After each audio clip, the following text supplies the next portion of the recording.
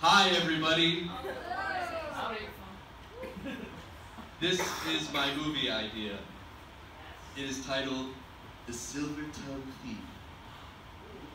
Now the plot of the movie is there's a boy who is in high school who has a knack for snatching things. He is the silver-tongued thief. Him and his two best friends have to steal a special artifact known as the Ruby's Heart, so that they can stop their evil principal from making summer last forever. Which sounds pretty cool because there's no school, but he's going to put them in summer school. So they'd be in summer school forever, which sucks, and you can't play it all. So this is the main character. He's played by Timothy Chalamet, because he's got the look of like, he's real smooth and suave and very skinny, and I personally think he looks like me. He comes from a long bloodline of master thieves, but he doesn't know it yet because his parents were killed. And he was adopted by two cops. Boom! And he slowly through the movie learns of his past through multiple dream sequences. And like he says things like, "Ah, miss, your eyes look wonderful under the moonlight." And while she's like swooned, he steals her pearls and he makes out in the night. And like that's his fit. He wears long black and like a sleeveless sweatshirt. And he may be a master thief, but he needs the help of his two best friends. Oh, this is his backstory. So I already said his parents were killed and how he has master thieves, but like here's an example of like who would play them. You have my guy, Ansel Elgort, as like a 20s like bank robber like Bonnie and Clyde. Frank Ocean, who's very cool, he would play like an ancient Chinese thief type thing. Ryan Gosling is from the future. He's a future thief. Cowboys. Rajon Rondo as himself. He's got a lot of steals like on the court.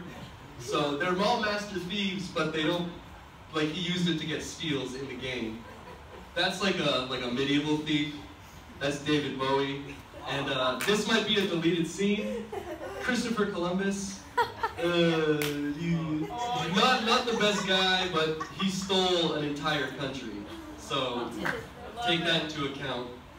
So that's his bloodline, and he has like multiple dreams where they like speak to him, and they're like, "You are a master thief. You must use these abilities." So now, on to his best friends. You have Wade Warp Zone, who's like, he's like a super nerd. He's played by popular Fortnite epic gamer Ninja, which I think will bring in a lot of the youth. Like kids love him. He spends a lot of time in his room on his computer where he like knows how to hack stuff. Like for example, if the school lunch is like mystery meat, he'll change it to like pizza, and he gives like them all good grades and stuff, so they don't have to do any homework. Yeah, so he's like the typical nerd, and he like gets through like security systems for them, and he's like the genius. And then on like the flip, you have like the Brawn, played by Hannibal Buress, who is a full-grown man, but he has a young face, so I think he can get by in high school. Because like they were all adults in like High School Musical. But he's more of the funny guy. He's very like big and strong. And he's kind of dopey, but he rides around on a big wheel, and like he's very lovable, and like the people would really be into him. He also has like a pet like rodent that's kind of like a mix of Scooby-Doo and the Naked Mole Rat from Kim Possible. Like he's like, "I don't know about this one, Punch." And he's real funny. And yeah, he like I said, he does something heroic at the end, which I'll get into more. Now we have Ray Warp Zone, which is Wade Warp Zone's like jerk brother. He'd be like a senior. He's like the coolest kid. He's like the captain of the wrestling team. He's a bit of a static character. He just kind of gets in the way. He works with the main antagonist, who I think is next. He like tries to foil all their plans, and he's like, "What are you looking at, dork?" But he's the captain of the wrestling team, but Pudge, his heroic deed would be like, "Where do you think your guy's going?" And Pudge is like, "Ah!" And he like takes him down, and they can get to like the big finish. Now, this is the main antagonist. It's also played by Channing Tatum, who I think he's in like high school movies a lot. Then you have the main antagonist, Principal Life Squeeze, played by Kramer, who he's had a bit of a rough patch. He's super evil. He was a member of the gang that took out Silver Tongue Thief's parents, who will be explored in like sequels and stuff to like learn more about them. He's the guy that also wants to take the jewel. Like he has like an evil cane and a pet boa constrictor, which he's the coach of the wrestling team, which is how he gets in bed with Ray Warp Zone and they team up. Not like actually, sorry. So because of his love for snakes, he's really good at wrestling because he has like a move that he learned from snakes where he like, with CGI it, he like wraps himself around his victim and squeezes the life out of him. Hence the name Principal Life Squeeze. Like there'd be a scene where like this little kid gets called to the principal's office and he's like, "Hello, Timothy." "Hi." He's like, "So, I heard you've been acting out in your classes a bit. Tell me, Timothy, do you like snakes?" "Yeah, I love reptiles." "Well, then you'll love me." And he squeezes himself around. Little Timmy squeezes the life out of him, and then the next day over the announcements, he's like, "Good morning, students. Unfortunately, little Timmy will not be in class today. He had to transfer schools." So, yeah, he's the bad guy. So on the flip side of the bad teacher, you have the good teacher, played by Halle Berry, someone I personally look up to. She's Mrs. Applesmile, and she's the history teacher, and she's like, she kind of knows what Silver Tongue Thief's up to, but she like understands his trauma. So, she's like, "Oh, you boys." When she like sees him scheming, like she doesn't crack down on them and like give them detention. But she's a history teacher.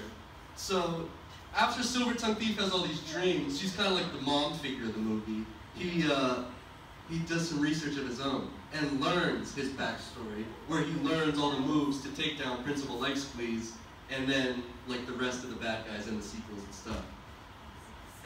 So you have the love interest, freaking baby face,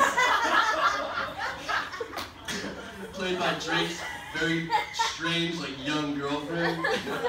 She is the possessor of the ruby's heart on her necklace, and she's like very nice, like she says nice to the weird kid. She's like very wealthy and stuff. Like she has like a prom party and all that. But yeah, so she's Ray Warp Zone's girlfriend, and like they obviously don't click that well because he's abusive and stuff. He's not like bad abusive, like, "Shut up, okay? I'm begging with my guys." And so Silver Tongue Thief, he's a natural, like, I don't want to say womanizer, but like he can do some good convincing on people. So like he swoons her, and like they end up going to prom because Pudge beats up Ray Warp Zone and leaving a wide open gate for Silver Tongue Thief to take her to prom. And like after the prom, they're on like a big cliff, and he's facing out the cliff, her back's to it, and he's like, "Brittany Babyface, do me a favor and turn around."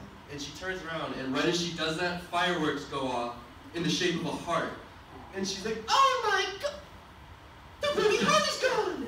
And she turns around, he's gone.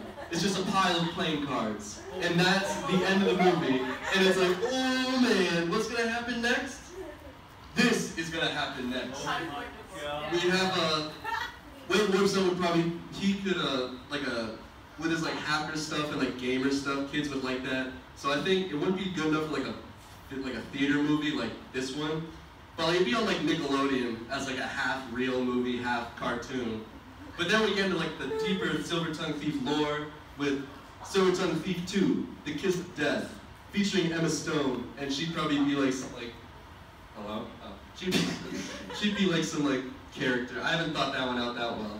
But like J.K. Rowling, she wrote the ending of Harry Potter first, I think. So I have a big plans for Silvertongue, the 3 Angels Can't Crack Safes, where they go to heaven and they steal the key to Heaven's Gate. So Silvertongue Thief can meet his family that he was robbed as a boy. And like he looks pretty weathered in that picture, so that it kind of just naturally came to me. Now movies aren't free. Colleges make a lot of money, I think. I don't know though. So, I mean, I've done the hard part. I just need the money now and I can get it rolling. And like with the star-studded cast, it'll pay for itself in the first week. So is anybody interested in helping me out? Yes. We need to do this as a play, and then I need to do it. We'll make it into a stage adaptation. That's a good idea. I'm not even kidding. And then we can make the crossover. Yeah, Yes. that's a very good idea. Thank you for supporting my idea today.